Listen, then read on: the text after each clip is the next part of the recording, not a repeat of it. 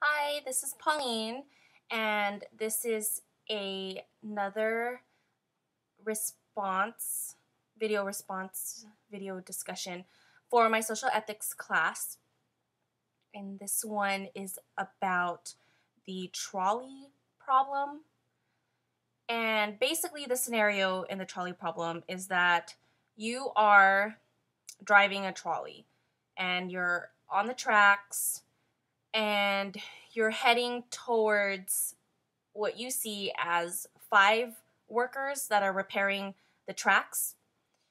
And you try to step on the brakes and the brakes aren't working. But you have the decision to steer right.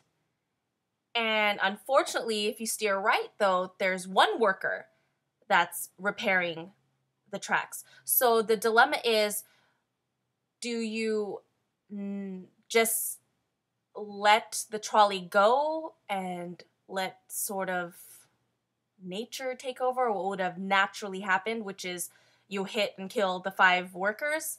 Or do you make the decision to steer to the right and ultimately kill just the one worker?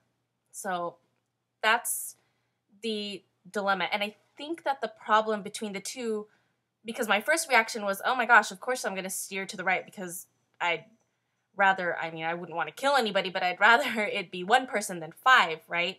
But the problem in the scenario is that it's asking whether or not you would let something naturally happen, because if you did not steer the trolley, then you didn't actually kill those 5 people because you didn't actually do anything. You just let it naturally happen.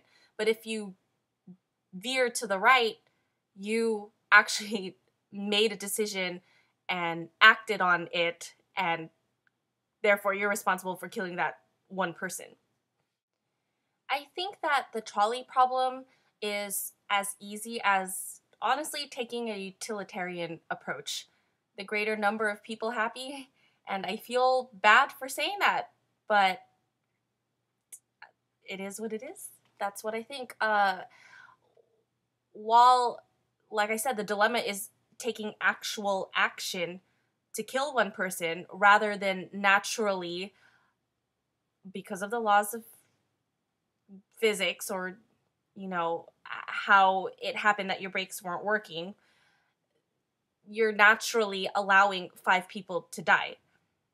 I think that our free will, which kind of ties into the other video that I just made, which was free will versus determinism, I think that free will allows us to make a conscious decision as to what we think is morally right.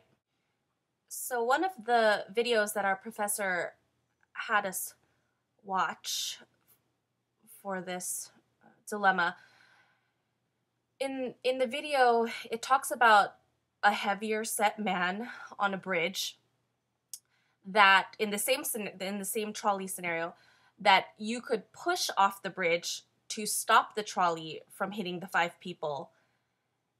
And as horrible and morally wrong as it sounds, it would still make more sense because you would save the 5 people at the cost of 1. I think the scenarios are just very different.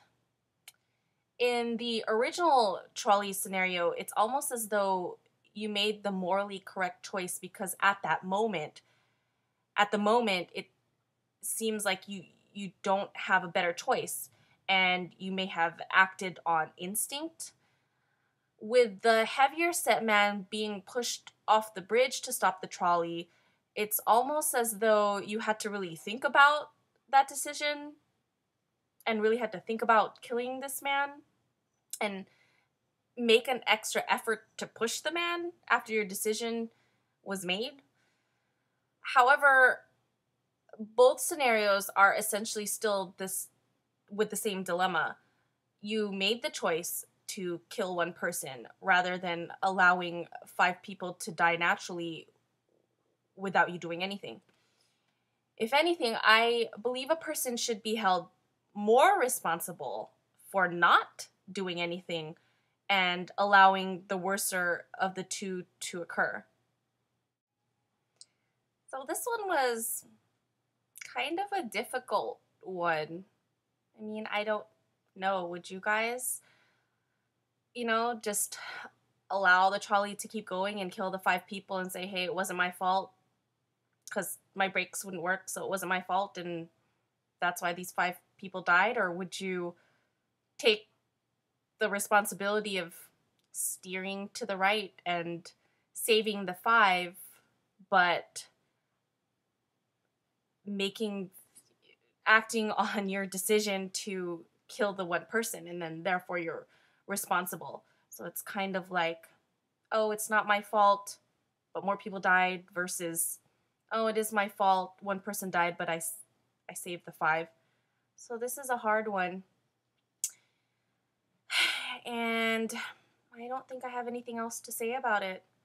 I think I'd be one of the people that would steer right. So that's it. All right. Thanks, guys. Bye.